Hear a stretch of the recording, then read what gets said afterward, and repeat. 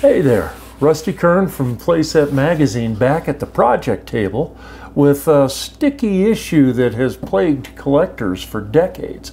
I'm talking about price tags, sale tags, stickers, tape used to close a box, all that stuff. We found that if you start to take it off, rip, you do it one time and you never try again. I'm going to try to give you some courage to try something new. All you need really is some Ronson lighter fluid. We've got two projects. One is the Air Force Missile Center, I don't want to say rare, but maybe rare, playset in the Marks line. And the other one is the Ideal Pirate Ship, which is a big favorite of mine. The one I got at the Chicago show this past year has a bit of a problem on the front. Let's take a look. Here you are, yeah. Beautiful box, and look at that taped on sticker. The old tape residue and glue has really sunk right in there and loves to live it and just hates to leave. So Ronson's lighter fluid, it actually says it's excellent for removing labels. Turning the box around, don't get seasick or anything. This side's lifting up a little bit, but it runs into a little bit of problem. So what I'm going to do, I'm going to lift this up a little bit more. And now I'm going to spread my lighter fluid under there. You see how that's doing that?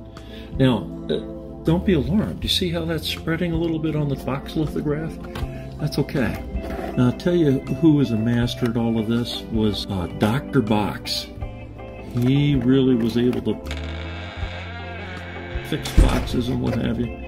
So you got to be very careful right on that P. I'm getting a little excited here. See, I'm talking about Dr. Box. Let this dry for a little bit just to give it some breathing room, and you can see that there's no trace really of the lighter fluid. But I've run into a couple of problems here, a couple areas that are fairly stiff. They're just not interested in giving way. All you do is come around from the other side. Come around from behind and back in here. See?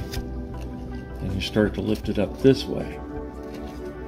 Anything you can do. I'm down now pretty much because of that to this area here, and that's what I've got to work on a little bit. Well, I've been cleaning up this Air Force Missile Center, the number 2686. It is not a common set, and I've been trying to be very careful with the box itself. But if you see down here on the end, right here, I got tape. I got tape up here, a lot down the sides. They're not making lighters that much anymore. I hope they don't get rid of this stuff, but here's how you do it. Spray it on. Scary as heck, isn't it? Now this tape has been on here for I don't know how long. But something about the lighter fluid gets underneath the tape and you feel like, uh-oh, heart attack time. I'm gonna have a terribly stained box, like here, here, here, here, here. But that's not really the way it works out. So I'm able to get up under this. The tape, something about it, makes it eat the glue off the back of the tape. See that? So here it starts to come right there. And the thing is, it doesn't stain the box, and it doesn't pull up the inking that Mark's used. See, a moment ago, I wasn't able to get this tape off. But looky here. Well, so you got to be careful. I'm trying to do this quick for you. But you can see now, that tape is off. It was on, now it's off. Over here's another one that I pulled off already. See that? And that's how that's done. Now, it won't be long that this side will look just like this side. You can see no stain marks from that tape. And it's starting to clear off. We'll just let this run a second. And I'm going to do the same thing right here. Put that on. You can see it kind of flooding out here. All right? Okay, so that's soaked in. Here I am lifting it up. Just very gently. I'm not really pulling. I'm just letting it pop off, kind of.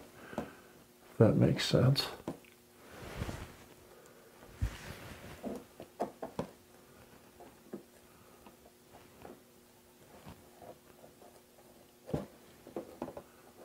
It leaves a little bit of a white snow behind it. I think that's the dissolved tape. Now if I run into a spot, and here it is, it's not wanting to go anywhere. I just hit it with a little more. Wow, see that pop off? Woo! Done. And in the meantime,